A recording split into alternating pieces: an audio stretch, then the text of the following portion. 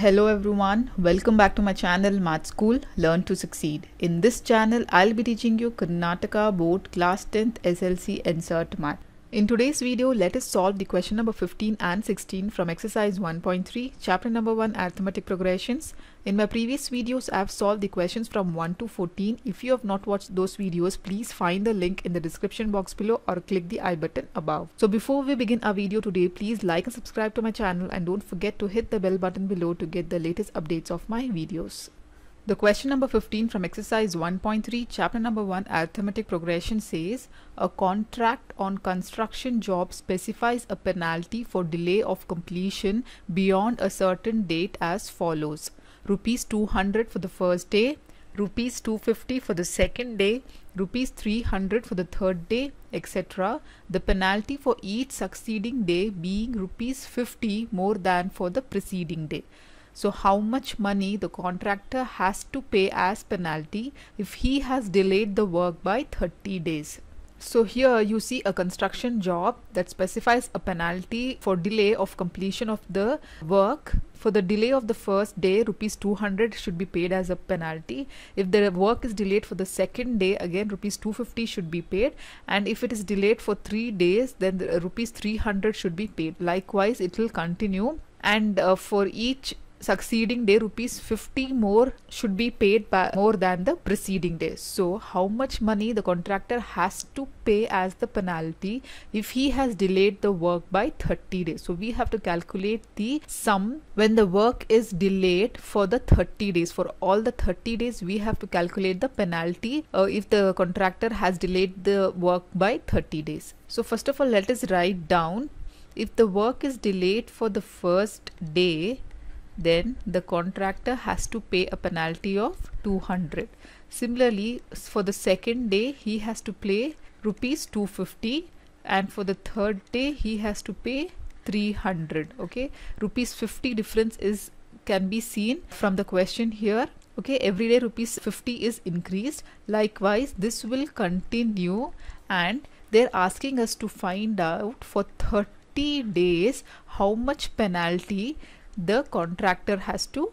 So we have to find out the nth term, where n value is nothing but the 30 days. So let us write down the AP first. Therefore, let the AP be 200 for the first day, 250 for the second day, and 300 for the third day.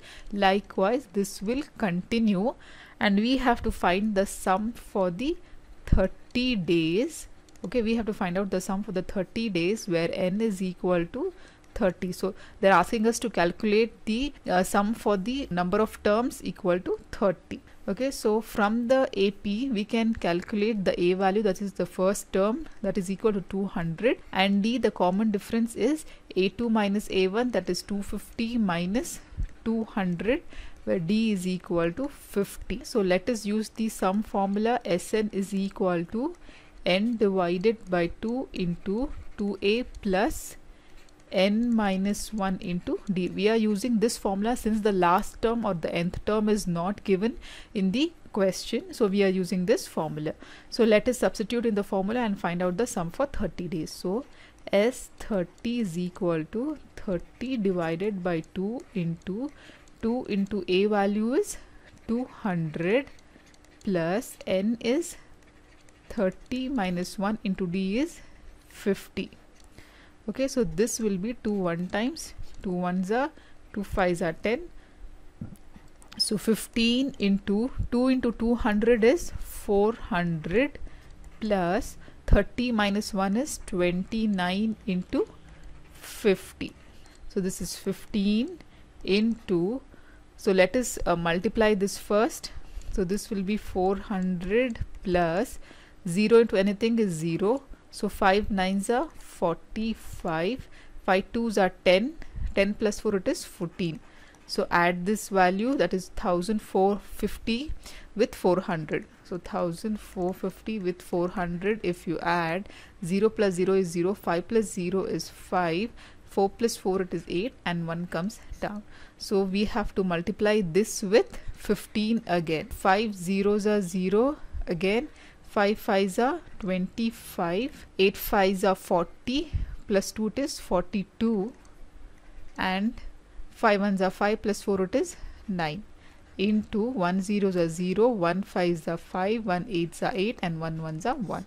So if you add, 0 comes down, 5 plus 0 is 5, 5 plus 2 is 7, 8 plus 9 is 17, carry 1, this is 2.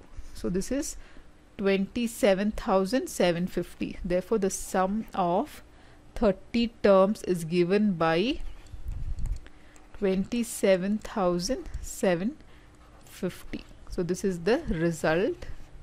So let us write down. Therefore the contractor has to pay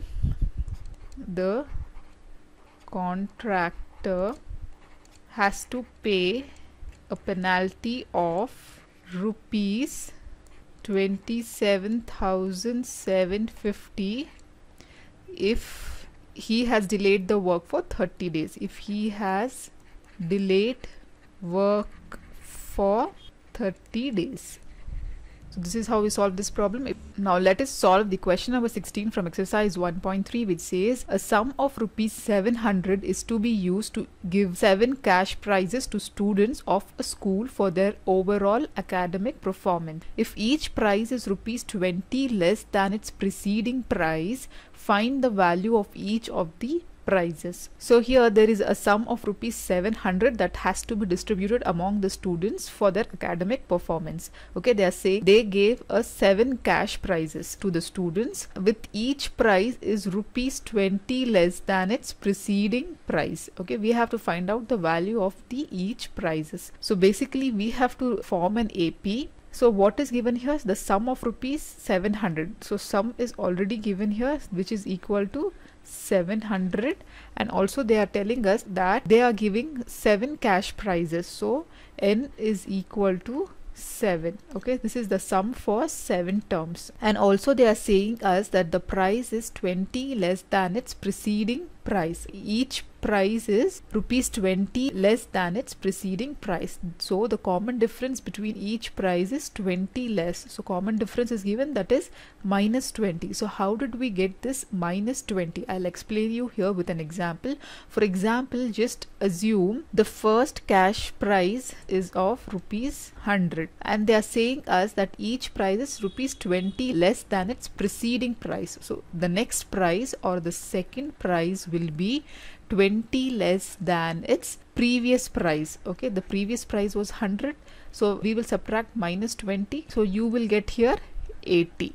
Okay, similarly the third price will be 20 less than the previous price. So previous price, the second price was 80, so this will be 20 less than the previous price, so this will be equal to 60. Okay, similarly this will continue. So this is just an example how I showed. So here the AP formed will be, the first prize will be 100, second prize is 80, and the third prize is 60, and so on. So here if you calculate the common difference, so A2 minus A1 is the common difference. So what is the A2 term? That is 80 minus 100. So we got minus 20. So we got minus 20 as the common difference. So this is how we obtain minus 20. This is just an example which I showed here. So since we are taking the A2 minus A1, we will get minus 20 as the common difference. So always remember, if in the question they have mentioned rupees 20 less than its preceding price, then we have to take D as minus. Okay, so D is equal to minus 20. The sum value is given, the N value is given, D value is given. So now we have to form an AP. So basically you must be knowing the general form of an AP is given by the first term is A, the second term will be A plus D, and the third term will be A plus 2D, and so on. So to form an AP, we want the first term A and D. Okay, if these two terms are there, we can find the AP. So we know the D, but we don't know the first term A. So we will use this, since the sum is given, we will use this formula and find out the first term A. So the sum formula Sn is equal to n divided by 2 into 2A plus n minus 1 into D. So let us substitute these values and find out the A value. Since the n is equal to 7, so S7 is equal to 7 divided by 2 into 2A plus 7 minus 1 into D is minus 20. So S7 is what? 700. Now if we bring this 7 by 2 to the left hand side, this term will reciprocate. So this will become 2 divided by 7 is equal to 2a plus, what is 7 minus 1? It is 6 into minus 20. Okay, so 7 one times, 7 one time, so 0 0. So 2 into 100 is equal to 200 is equal to 2a. So plus into minus will be minus. If we multiply these terms, 6 zeros are 0, 6 twos are 12. So if we bring this minus 20 to the left hand side, we will get 200 plus 120 is equal to 2a. So this will be 0 plus 0 is 0, 2 plus 0 is 2, and 2 plus 1 it is 3. So 320 is equals to 2a, or a is equal to 320 divided by 2. So 2 one times, 2 6 are 12 and 0. Therefore we got a value is equal to 160. We also know the d value as minus 20. It will be the first term, or the first cash price will be a, that is 160, and the second cash price is what? A plus d, that is the second term. So what is the second term? A is 160 and d is minus 20. So this will be 140, because the second, each price is 20 less than its preceding price. Since the first price was 160, the second price will be 20 less than its preceding term, that is 160. So it will be 140. Similarly, the third price will be 140 minus 20, so that is 120. Then the fourth price will be 120 minus 20, that is 100. Then fifth one is 100 minus 20, that is equal to 80, and the sixth one will be 80 minus 20 is 60. Similarly, the seventh, or the last cash price, is 60 minus 20 is equal to 40. So we have found out all the 7 cash prices. So let us write down in the AP form. The first cash price is 160, second is 140, then it is 120, then fourth is 100, fifth is 80, sixth is 60, and seventh is 40.